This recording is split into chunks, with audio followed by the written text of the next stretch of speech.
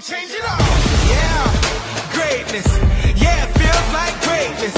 Legendary in the making. Reach out and we take it.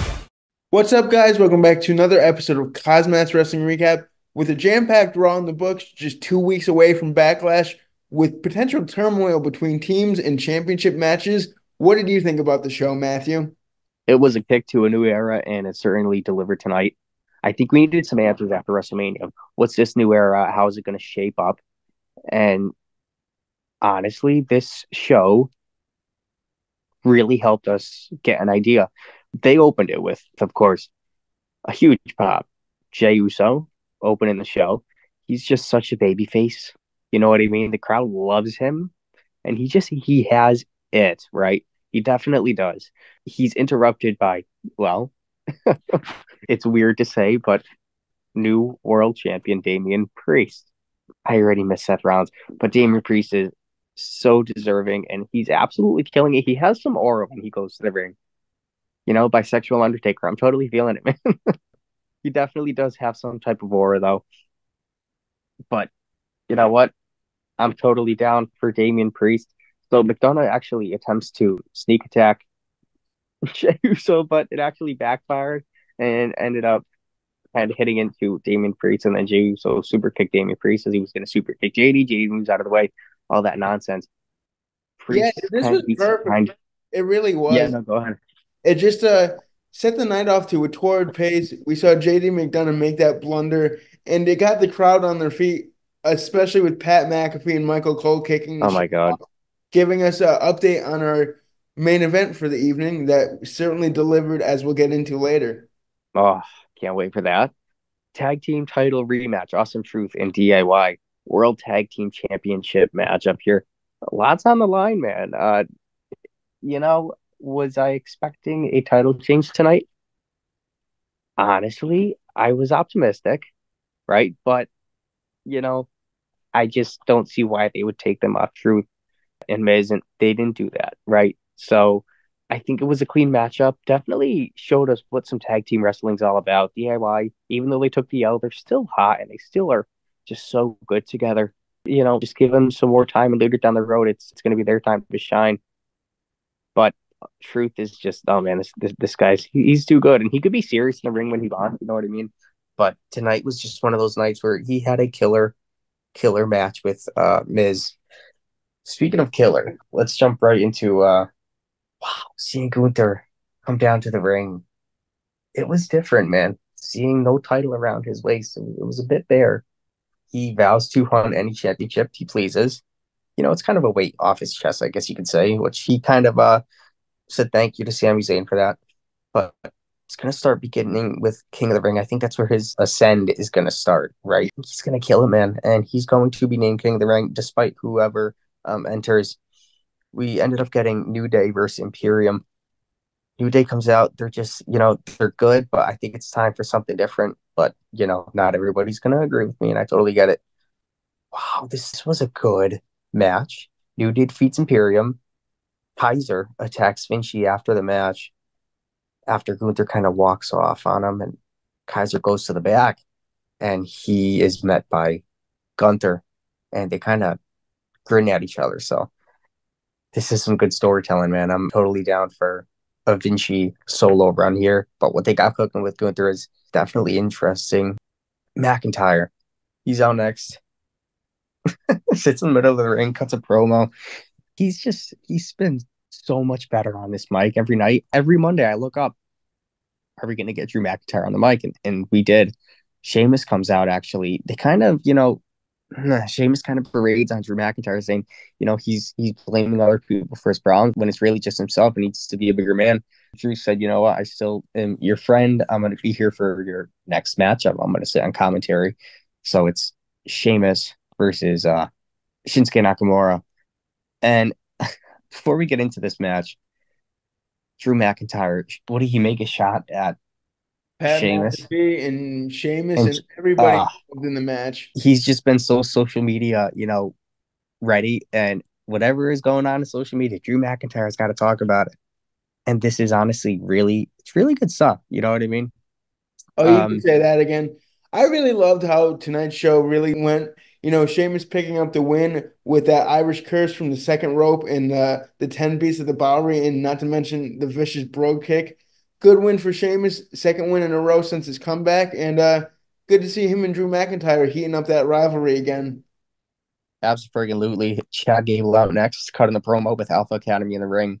How basically Sami Zayn kind of brutally, well, I guess you could say, he assaulted Sami Zayn in the front of his wife and friends in Montreal. And Sami Zayn kind of rubbed it in Gable's nose by doing that after defeating Gable. Gable just turns heel instantly, starts poking at Maxine, Akira, and, well, Otis, just verbally attacking them.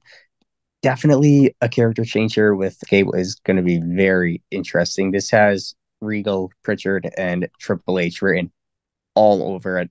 Super pumped with what they got going on with him. To be honest with you, it's You his could say time that to again. shine. It's awesome. Oh, It really is. I'm excited to see this new direction he goes in, especially with the WWE draft coming up next week starting. Could he be moving to SmackDown or stay on Raw? But I think the right. Alpha Academy is going to be no more quite soon. Could we see him start a new faction, maybe with the Creed brothers turning heel as well? Just some ideas Give that them something to popped up do. in my head. Correct. I can see it, but never say never. I feel like they got something else up their sleeve with them, but we'll see.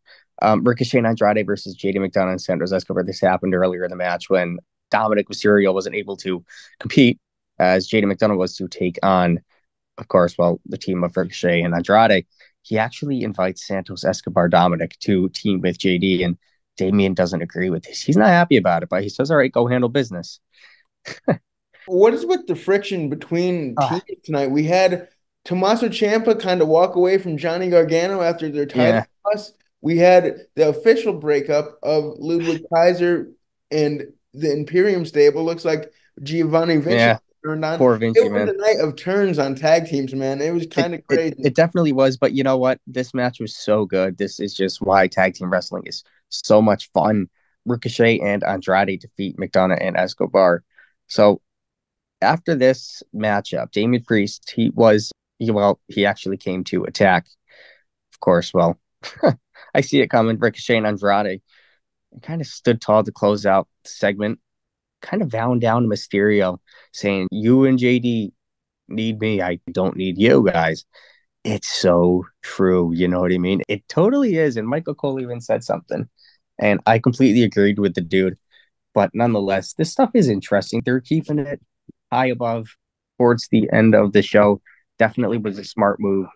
But Dominic Mysterio, he doesn't miss a beat. The crowd even telling him to shave his mustache. This kid is always going to be something special with the crowd. But let's head towards our main event here. How Something pumped up special were for you for sure. this, dude? Oh Something my god! special, man. Oh, dude, so good. Dynasty Battle killed it, Royal. and I think this is where WWE said, "All right, we're going to show you that we're not just full of entertainment. We got some wrestling in us." And the women in this match absolutely killed it. Candice LeRae, Indy Hartwell, Maxine Dupree, Ivy Nile, Kaden Carter, excuse me, Katana Chance, Chelsea Green, Piper Niven, Shayna, Sylvie Stark, the Rhino, Nia Jax, Natalia, Liv Morgan, and Becky Lynch. Obviously, I think we were all pulling for Liv Morgan here. Very fun battle royal stories, just kind of across the whole board. Honestly, with this, I think this was just such a well put main event.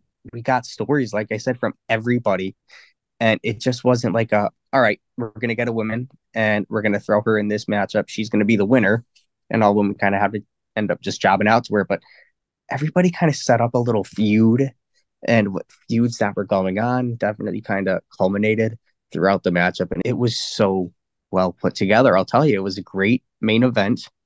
A feud with Jax Morgan and I think it was Becky Lynch, last woman. And then the final two, after both women take out Nia Jax, Oh, Morgan and Becky on the apron. Bro, I was having honestly heart palpitations watching this. I forgot how it finished. I think Lynch won the title here with the kick. It was yes. absolutely breathtaking. The crowd honestly thought Liv had it. And off goes the apron Liv. Becky Lynch, man. The crowd was going ape shit by rights, and she even celebrated with the crowd. But everybody thought Liv was going to do it until a quick second, man. That's how magical this stuff is. Becky Lynch knocks Liv. Nobody expected it, to be honest with you. I didn't at all. Yeah, Crazy. you and me both, dude. That's just Triple H and the writers in the back keeping us on our toes. Big win for the man, Becky Lynch. Definitely In her deserving. seventh title reign as Raw Women's Champion, man. Absolutely incredible. I think they want to kick this new era off with a bang, and by doing it with Becky, you know what? Go for it. I'm here for it too, man. Exactly what you said. I love how the show ended tonight. Let us know what you guys thought about this week's Raw. Always like, comment, subscribe. And with the WWE draft coming up, KozMatt will keep you guys updated on everything that you need to know. Until then, peace out. This has been KozMatt. Thanks for watching.